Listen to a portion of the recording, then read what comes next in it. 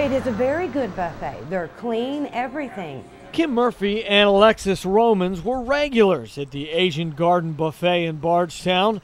They know the restaurant, and apparently the restaurant knows them. I was bombarded at the door, which is the register, with the owner telling me I need to pretty much tread lightly and be careful because I eat too much. So how much is too much?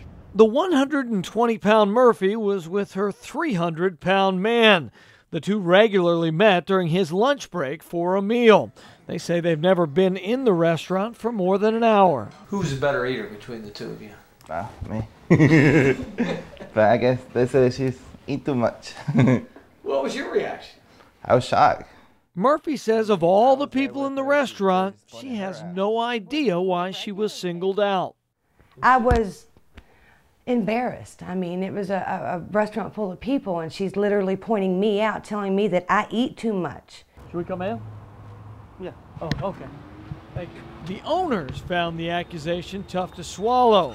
Cinti and Fateh say this is an all-you-can-eat buffet. It's their position that never happened? I have all you can eat. Yeah. Because of a language barrier, the owners had me talk to an associate on the telephone. Nobody tell her.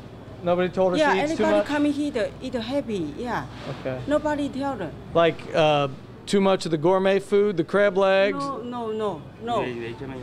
That never happened? I tell you. Okay, you want to tell her? You go no.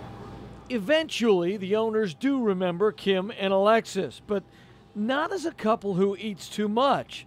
Fateh says they were wasting food. Some people will come eat quiet. Open garbage. So they're not eating them, they're just cracking them. Not eat too many garbage. Murphy says that's a lie, and she provided an audio recording of the encounter as proof.